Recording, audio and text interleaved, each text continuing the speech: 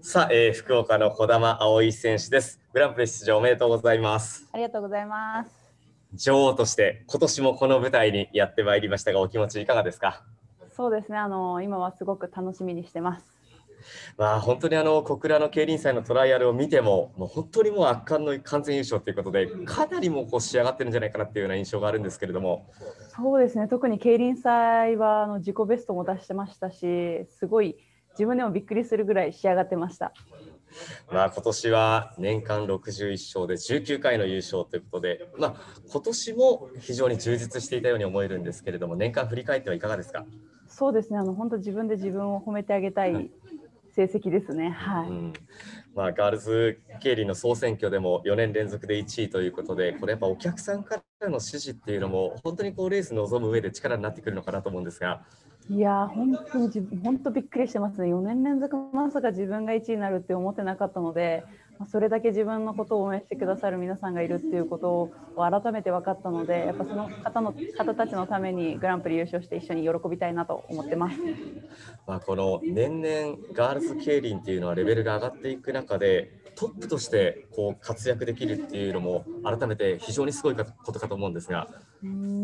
そうですね、今年に入って1月7着取ったことで、今までプレッシャーを感じたところが、なんか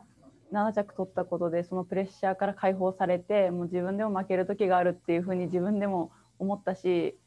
やっぱそこで一皮むけたと言いますか、なんかその経験があったからこそ今の自分がいるのかなというふうに思います。本当に負けてちょっと得るものがあったっていう。そうですね、負けて勉強になりました。さあ、そして今年のグランプリ、本当にもう各方面から言われてるかと思うんですけれども、勝てば前人未到の3連覇がかかります。そうですね、2連覇っていうのは、すぐ抜かれるような成績だと思うので、3連覇になればなかなかそれを抜いてくる選手っていうのはすぐには出てこないと思うので、その記録を作りたいなと思ってます。女王としてのこの児玉追いっていうのはね、この3連覇っていう偉業で間違いなく歴史に名を刻むと思います。そうですね、刻みたいです。そしてこの平塚バンクの印象とかっていうのはどうでしょう？そうですね、すごい高速バンクなイメージだし、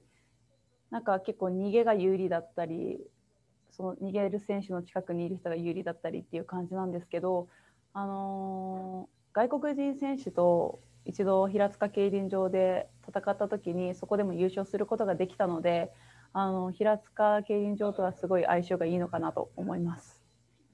そして今年に関しては競輪場に来たくても来れないっていうファンの方々もたくさんいらっしゃると思うんですけれども、どんなレース見せてくれますか？そうですね、画面越しでも伝わるような迫力のあるスピードのあるレースをしたいなと思ってます。勝てば歴史に名を刻むとともにまた1000万ゲットということになりますけれども。いやー、もう本当1000万ゲットしたいです。はい、今回はご褒美は何かもう考えてるんですか？いや、本当に今お金がないので貯金に回そうかなと思ってます。はい、では、最後にもう一言、グランプリ3連覇向けて意気込みお願いいたします。はい、いつもたくさんの応援ありがとうございます。本気で3連覇目指してます。応援してくださる皆さんのためにしっかり恩返しできるように精一杯頑張りたいと思います。ぜひ応援よろしくお願いします。